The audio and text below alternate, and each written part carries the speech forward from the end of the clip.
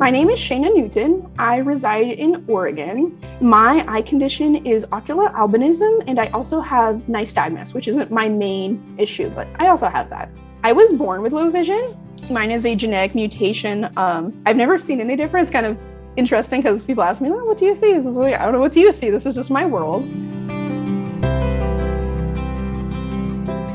My visual impairment affects more of my independence. I would say I'm an independent person, but my visual impairment makes it so going out and ordering food, asking, just navigating my environment is a little bit more challenging and time consuming.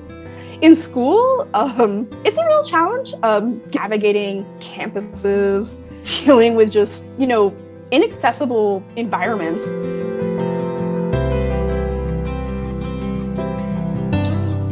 3 or 4 years ago, I tried eSight for the first time. It was really exciting, and I was able to see the tops of buildings in the city like I'd never seen before. And I never really thought about people have gardens on the top of their buildings. People have workout equipment, just they hang out there. And I never even thought of that because it's out of sight, out of mind. So I was able to be like, whoa, there's things I don't appreciate, I don't even think about because it's not in my realm of vision. So it was kind of exciting. It made me really looking forward to being able to use it in my daily life. There's lots of things I've been missing out visually without eSight.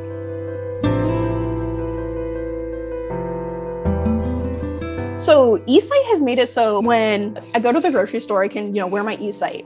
I'm able to zoom in, navigate the store without having to waste so much energy walking back and forth. I'm not walking 3 miles in the store just trying to figure out what is that. I'm also able to, I found really nice, able to read ingredients lists, actually see what I'm buying without the pressure of bringing a hand magnifier, navigating all of that. eSight's also giving me the ability to go out. Like I said, I waste a lot of time just walking around trying to figure out things. So I've been able to go to the park and watch people play basketball games. Something very insignificant to other people, I watched somebody play fetch with their dog. And it was just so calming and relaxing to be able to go to the park and to enjoy the visual aspect, not just the environmental aspect. I don't have to worry about being visually impaired. I can just worry about enjoying my time and whatever I'm doing.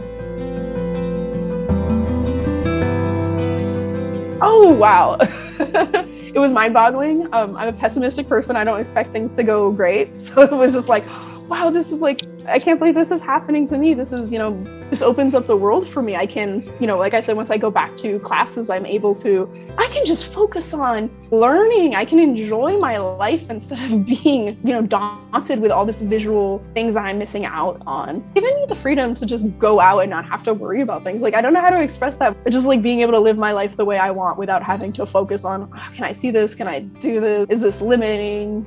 Want to go to a play. It's it opens up options. I would never go to a play before this. It kind of seems like a waste of time. I only listen to auditory and you miss so much visual stimulation, but even actually being able to go see a play and what's actually happening sounds so exciting to me. It opens up things that before I discounted would ever happen. I just want to say thank you. I really appreciate it. This type of technology opens up so many doors for people like me that wouldn't exist otherwise. It's just, thank you for doing what you're doing. And I feel so honored to have won this piece of equipment.